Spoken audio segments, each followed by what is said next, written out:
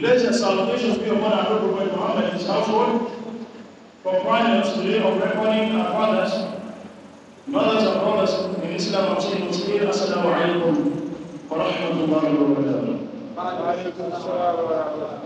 Our topic of today's sermon is live a godly life after Ramadan. It is apparent to everyone that Ramadan is gone.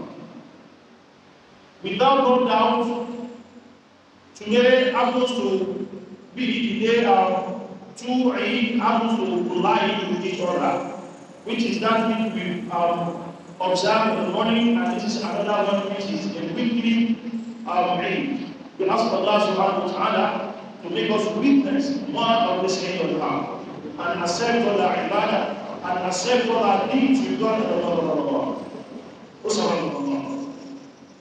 There's this other question particularly every Muslim should ask himself right now. Ramadan was just like a visitor that came to visit us, and Ramadan has gone as it came. Ramadan is gone without no doubt. But before we can see it now, is after another 11 months. That is another 11 months. The question you ask yourself now is, were you able to get in these 29 days you just concluded yesterday? Or you lose totally in those 29 days?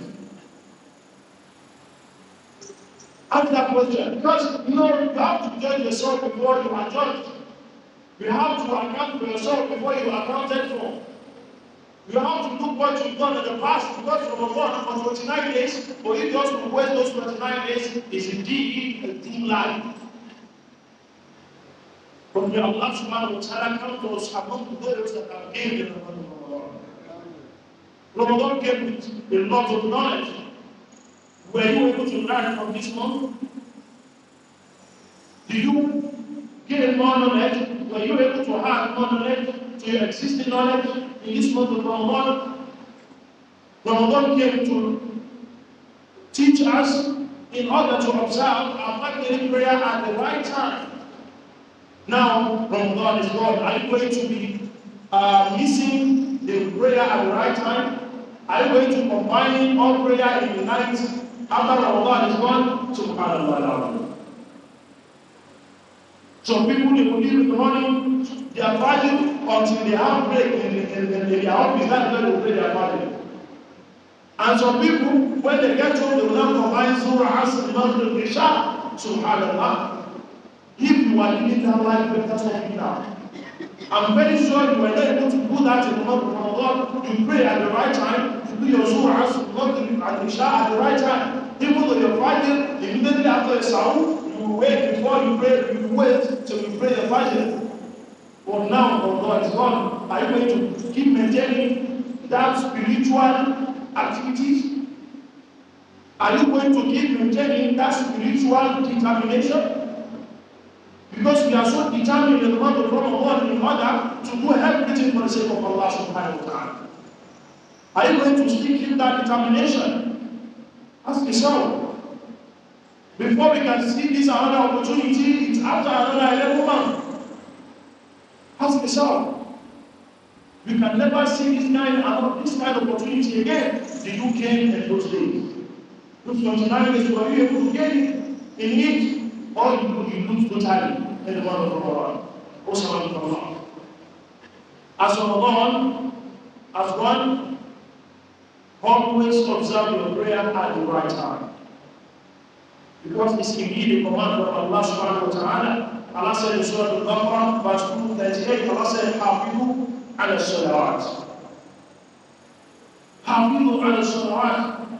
Pray at the right time. Observe your salah at the right time. Monitor your salah at the right time. That is indeed a command from Allah. You as a Muslim, don't live a life of combining salah together without having no excuses. Without having any excuse. Because this your salah, هي أول ما يحاسب عليه العبد يوم القيامة. It's the first thing you are going to account for on the day of Qiyamah. فَإِنْ صَلَحَتْ, if this your salah is good, صَلَحَ سَائِرُ عَمْلِهِ, all your other deeds will be perfect, will be intact. وَإِنْ فَسَدَتْ, but if this your salah, when you get on the day of Qiyamah, is so bad, فَسَدَ سَائِرُ عَمْلِهِ, all your other deeds will also be disqualified. So what would you prefer to do now? So you better strive as a Muslim in order to always say your salah at the right time. May Allah be the person for everyone of us. Wabarakaatuh. In the month of Ramadan, we are used to reciting the Quran. We recite the Quran almost every hour in the month of Ramadan. Some of us recite 2 juzum, 3 juzum every day. Now Ramadan has gone by. We used to maintain that spiritual life. We used to maintain their activities. We used to maintain the opportunity that Allah has brought to you. You make use of the opportunity in Ramadan, but Ramadan is gone now. Will you keep maintaining it? Will you keep maintaining the opportunity? Ask yourself. Allah subhanahu wa ta'ala indeed revealed the Quran in the month of Ramadan. He revealed and sent down the Quran in the month of Ramadan. You can read the Quran in the month of Ramadan and also any other time aside the month of Ramadan. Ramadan was not meant to be read only in the month of Ramadan. You can read Ramadan in other days also. So don't just choose Ramadan as a month to read Quran only. Read Quran on any other month. Because to be among those that Muhammad mentioned in the Quran,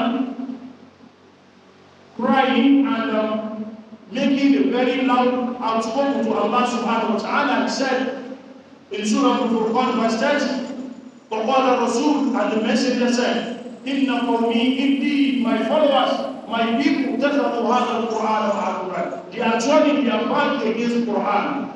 Do you want to be among those people? Those that are turning their back against the Quran, those that doesn't even care about reading the Quran, those that doesn't have time to recite the Quran, don't be among those people. Also about Allah, presently ask who are your friends. In Ramadan, you abstain from everything that can lead you to committing sin. You distance yourself from friends that can lead you to committing sin. Are you going to call back those friends? Are you going to keep maintaining those relationships? Have friends that will assist you spiritually, that will nurture your soul spiritually. That are friends, but friends that will invite you to nightclubs, friends that will invite you to drinking alcohol, friends that will invite you to fornication, friends that will invite you to adultery. Abstain yourself from them. Let them be and be on your own. Let them be and be on your own. They are not your friends, they are here to destroy your life. They are not friends that are here to destroy all the bridges you are trying to build yourself. And also, of Allah. At this time, after the month of Ramadan, there's this fasting, which is the 6-day fasting in the month of Shawwal, which we are into, which is part of good deeds we can be doing after the month of Ramadan. 6 days fasting in the month of Shawwal. We can do it consecutively and we can do it in different days of the month of Shawwal. We can choose different days of the month of Shawwal to do the fasting, or we can choose 6 days consecutively together to do the fasting. Allah will reward you. That is indeed the reward from Allah subhanahu wa ta'ala. Because when Allah sallallahu alayhi wa said, Abu Ayyub narrated, said, Allah sallallahu alayhi wa sallam from Muhammad, peace be upon him, said, whoever fast in the month of Ramadan, will sit in Shawwal and follows it with 6 days, and also fast in 6 days in the month of Shawwal, that is indeed a year fasting. So look, that's magnificent reward. For you to just fast in 6 days, in addition to the 29 days, it means you'll be rewarded like someone that has fasted for a whole year. So let's ask ourselves, we need something in order to keep increasing our goodies for us to meet Allah subhanahu wa ta'ala as someone that Allah has pleased with. So may Allah please with every one of us, grant all our heart desires, accept all our prayers, grant us all our goodness in this life and also thereafter. Allahumma rabbana taqabbal salatana. Allahumma rabbana taqabbal siyamana.